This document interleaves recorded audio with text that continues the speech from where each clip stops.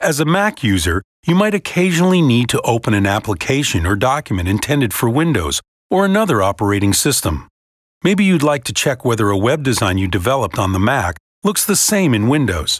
Or maybe you've just switched to the Mac and don't want to throw out all your old Windows applications.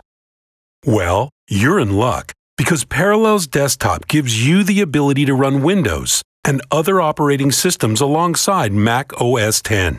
And you don't even need to restart your computer. Your Windows applications appear on the Mac desktop, just like Mac applications. For example, you can open the same website in both the Windows version of the Internet Explorer and the Mac version of Safari side by side to demonstrate how the website looks in both environments.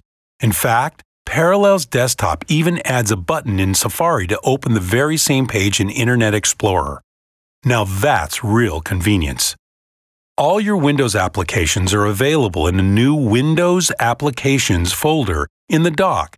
What's more, you can call up the Windows Start menu directly from the dock. If you prefer, you can also run Windows and its applications in their own separate window.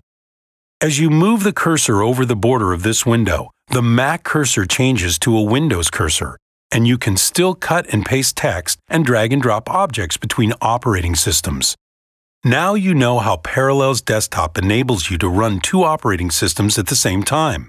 Future lessons will teach you how to configure the level of interaction between Mac OS X and Windows so you can accomplish your tasks with maximum ease.